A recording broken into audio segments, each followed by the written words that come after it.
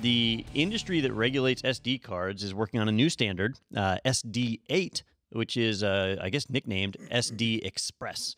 And the Express version of SD cards will actually leverage PCIe 4.0, which means it is theoretically possible of doing speeds up to 4 gigabytes a second.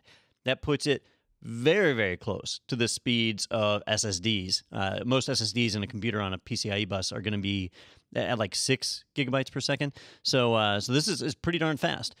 It's not going to be in computers today. It's not, it'll probably be a year or two before this kind of washes out. PCIe 4 isn't in most computers yet.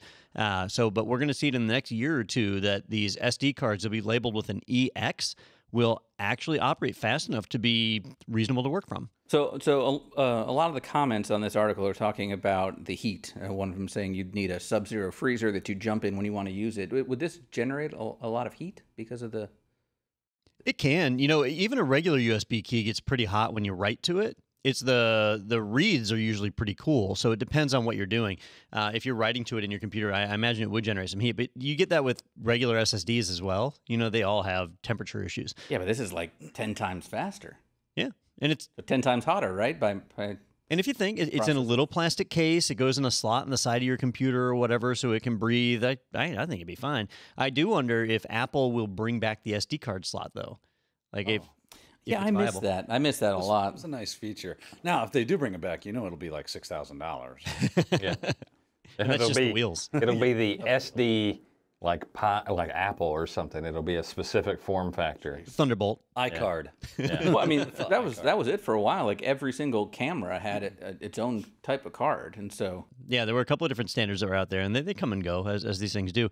SD cards actually been pretty standard, and you see them in Raspberries and routers. All sorts of devices use them now. So if I buy one of these when they come out, my Raspberry Pi will be 10 times faster. Not unless they release a Raspberry with a full PCIe 4 bus, which, right now, I think the memory card, actually, Justin, you probably know better than me, isn't it on a USB 2 bus? I think so.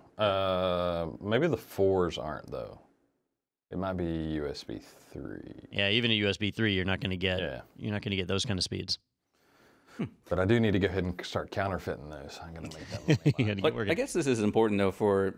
if you're recording 4K video or something, or even as it moves on to 8K and stuff, you're going to need something that can handle this type of speed. Yeah, editing a video from an SD card today is really not realistic, right? You got to copy it to your computer and edit it that way. Yeah. But if you can get higher speeds like this, realistically, you could edit short videos right from the SD card. Oh, that'd be nice for saving space on your drive. If you enjoyed that segment, be sure to check out our entire podcast available in the playlist right here. And you can always subscribe to stay up to date with the latest tech news and other happenings in the IT world. Be sure to tune in every Thursday for new episodes. I hope to see you there.